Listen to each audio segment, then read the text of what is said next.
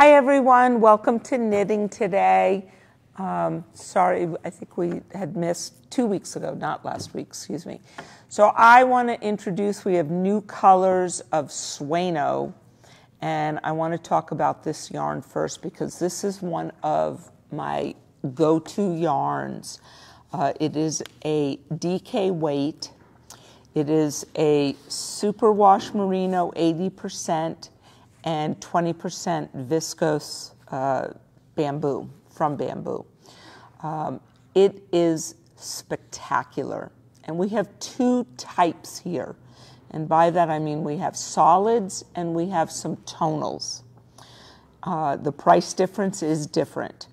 The solids are $16.15. You have 255 yards. And it can go on a US 3 to 7 actually, although I like it better on that 5-6 range for myself. The tonals, which are just spectacular, are also 255 yards at $21. And they blend really pretty, so if you notice I've mixed them in with the other colors. We have used this past year on a number of shawls because of the drape, but I really like it in some of the church mouse sweaters that are available, which we might do as a knit-along. For the Wednesday group, it would be a basic sweater knit-along in a DK weight. And we're going to start that probably in 2 to 3 weeks. I need to get the patterns in so you have choices, and then we'll go over all the different yarn choices that you have. The pattern we have here that I'm showcasing is a free pattern from Skacel. Now, for those of you who do not belong to Ravelry, you can go to Skacel's website. And Skacel is spelled S-K-A-C-E-L. So I want to go over that because I always spell it wrong when I go to look it up. The hat was done in a tonal color, and Paula made that sample. It is beautiful. It wears wonderful. And again, it's a superwash, so you can wash it and dry it. Really, really nice yarn to work with. Wait till you get it. And I want to showcase 2 new products we have from Coco Knits. They will be up on the website. We have yarn snips, and these are really special because they're hand forged, each pair. And I'm going to open this up, and it comes with a little leather sheath. There are great little snips. Now, these are not what I would call precise scissors, so you're not going to cut circles out or squares, but they are exactly what they say, yarn snips. So you put them in your knitting bag, and they are to snip your yarns. And they are $10.50.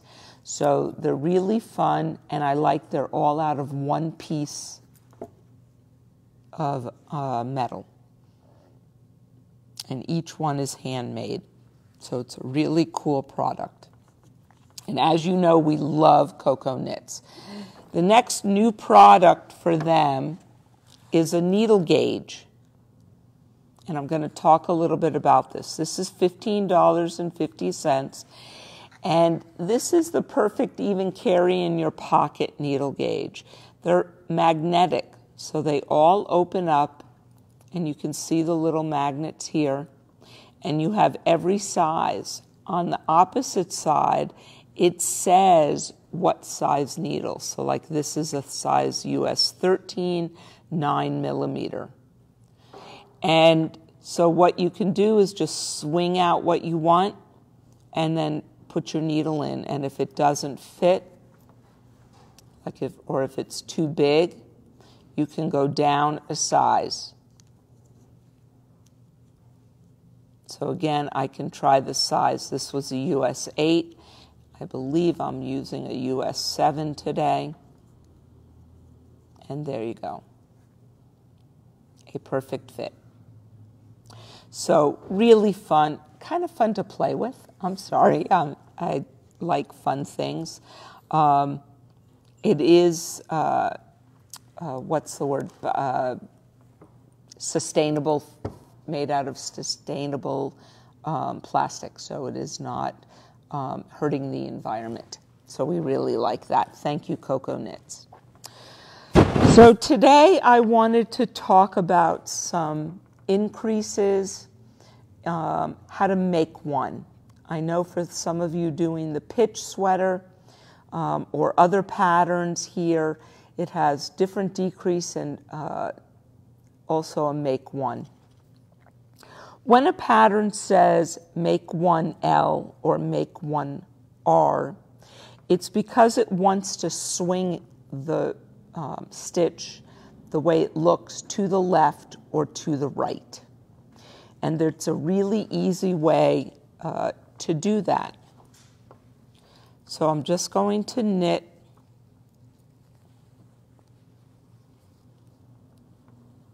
and get over a few stitches. Now, really easy to make one right. You are going to pull the yarn from the back, up to the front. So notice this bar in between the stitches. My left needle is coming from the back to the front. And now I like to talk about the short shank and the long shank of what you see on your needle. Because it's here, you always want to knit through the short shank. So I pulled it out a little so I can get in, and then you knit. And if you notice, if I put this down, can you see this bar is leaning to the right? Make one right. So let's do that again.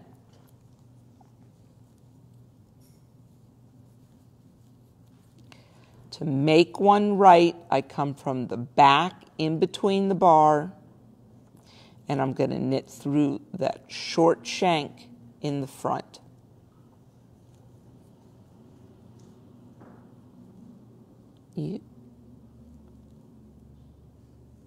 And there's my stitch going to the right. Now, what happens if I knit through the back of, if I pull that bar up and I forget to knit through the short shank and I knit through this back large? Look at that hole I'm making, and that's exactly what you're going to do, is I've just made a hole in my knitting. So a really good way, even if you don't remember right or left, you always want to go through the short, because otherwise that hole you see will always be there on it. So let's knit one. Now, to make one leaning left, so make one L, come from the front and lift the bar up. Notice how I have the long shank in the front and the short in the back, and now you're going to knit off that back loop. And if I lie this down, this is it right here, and I'm leaning left. Does everybody see that? Are you all awake? Let's do that once again. I come from the front, lift up that bar, and again, I'm knitting through the back loop here, and I made a left leaning increase. So if I look at before, here it is right there. Still no nail. And now what happens if we have a purl stitch and we need to make one purl? So essentially it's the exact same thing. Yarn in front for a purl. Again, if I pull up to the front, short shanks in front, purl through the front. Oops, sorry about that. I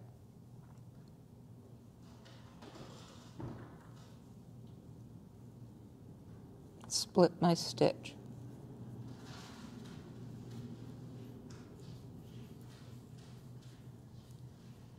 Again, right leaning purl stitch.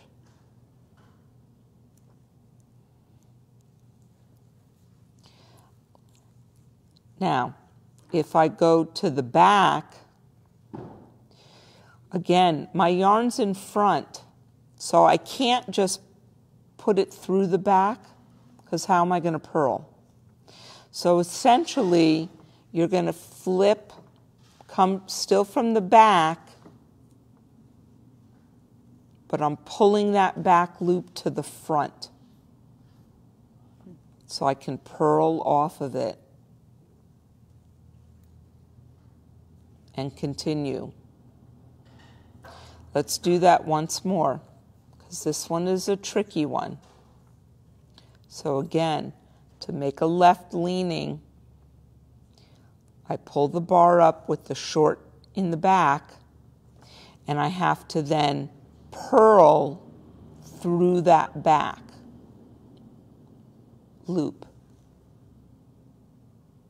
So I'm bringing that back loop forward, and I'm going to purl off the back. So does that make sense to a lot of people, I hope? Now, some patterns, when they say just make one, it doesn't matter how you make one. But just know that you never want to go through the long shank. So if you can remember that, that's perfect. Now, sometimes if I'm in a rib and I'm increasing in pattern, you have the option of increasing as a purl or as a knit, and you can make that choice. Now, the last thing I wanted to show today, or one other thing, and then any questions, is some decreases. Because now we've increased to... When we decrease, most times we think of just knit two together,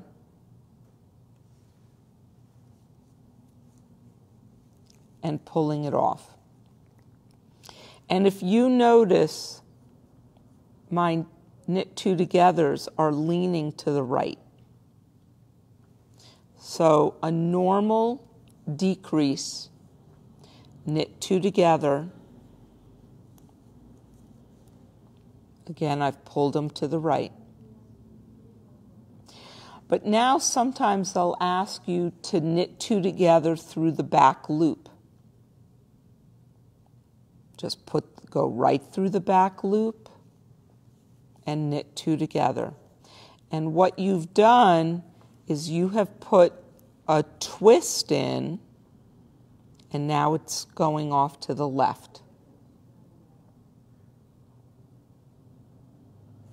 Again, it's really easy, though, to just knit two together through the back loop.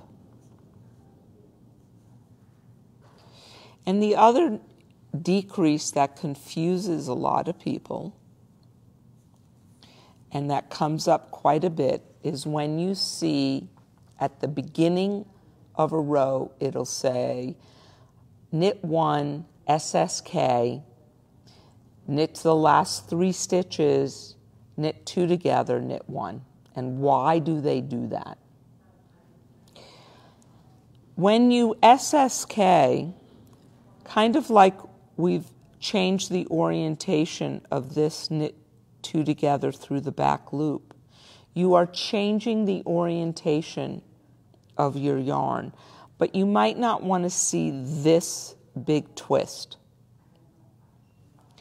So you're going to slip as if to knit, slip as if to knit. Again, I've now changed the orientation of those stitches on my needle. Take them back to the left needle just like I'm showing, and then knit through the back. So you do not have to remove your right needle, you can just knit through. And look at the difference between knit 2 together through the back loop here and the twist you see and an SSK. It is different. You don't have, if I pull this down, you don't have that big loop in here. You notice it looks like a regular stitch. But it's still swinging it to the side. So you still have that. Once again, SSK, slip as if to knit, slip as if to knit, left needle comes in front, knit 2 together off the back. And now in the pitch sweater that we are doing, it does what's called a modified SSK, which I found very interesting in this pattern. It's probably one of the first times with all my knitting that I've seen this. And it asks you to slip the first stitch as if to knit and put it back on the left needle and knit 2 together through the back loop. Thus, you've only switched the orientation of one, and if you notice, that knit stitch goes straight up, and it buries that one behind. So on an SSK, I've taken it to my left here. On a modified SSK, can you see this knit stitch is going straight up? So think about how that, if you're in a specific pattern, how that's going to change the way your knitting looks. Again, if I do that again, slip the first stitch as if to purl, or to knit, excuse me, put it back on my needle, knit 2 through the back loop, and take it off. And again, if I lie this down for Val, you can see the difference. This is coming straight up now. And you're burying the stitch you've decreased below, as opposed to here where you can see you've put them together. So I thought that was really neat. Now the last thing, wait, I want to go over, sorry, one more, is how to purl 2 together through the back loop. And this, we know how to purl 2 together through the front. It's a normal purl. But when they say purl 2 together through the back loop, just like we had to make one through the back loop, you are going to turn your knitting around and put your needle through those 2 stitches. Bring that needle to the front and now purl off the back. And again, one more time, purl 2 together through the back loop, put your needle through those 2 stitches from the back loop, coming to the front, and then purl off. So I hope that helps in talking a little bit about some increases and decreases as we get into some different patterns coming up. I kind of wanted to go over that because it will come up. So starting mid-September, and we're going to change things up a little because I would like to do a knit-along of a sweater for all of you at home watching. But also, starting in October, we're getting ready for our holiday knitting. So we're kind of splitting up what we're going to talk about. So 2 Wednesdays will be on the knit along, but 2 Wednesdays will be on holiday knitting and different projects that are coming up and special things that you can purchase from us for the holidays. So I hope you enjoyed today. Stay well, stay safe, and I'll see you all next Wednesday. Have a great afternoon. Bye.